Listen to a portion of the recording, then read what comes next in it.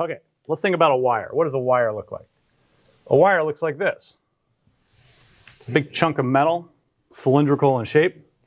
We've got these charges that are going to move down the wire.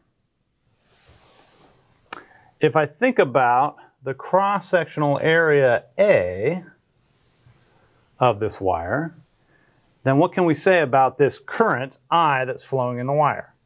The current I is equal to the charge crossing that cross-sectional area A in some unit of time. Okay? All that charge is going to have to go through that cross-sectional area A in some amount of time.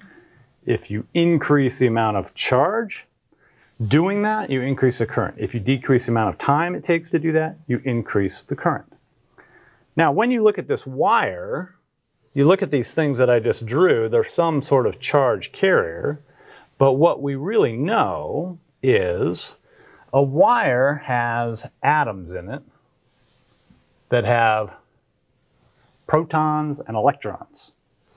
And so there is some positive charge here, and there is some negative charge right next to it. And when I apply a field to this thing to generate this current, it's actually the electrons that move. Okay? The positives stay where they are. The electrons are the things that move. And here's the deal. If the current I is to the right, then the current I here is still to the right, even though the electrons are moving to the left. Okay? So the electrons move opposite the current direction. And that's because they are negatively charged. Right? Q for an E minus is negative. And so a positive current to the right is really the same as negative electrons moving to the left. So whenever we draw current, you're always talking about which way do the positive charges go.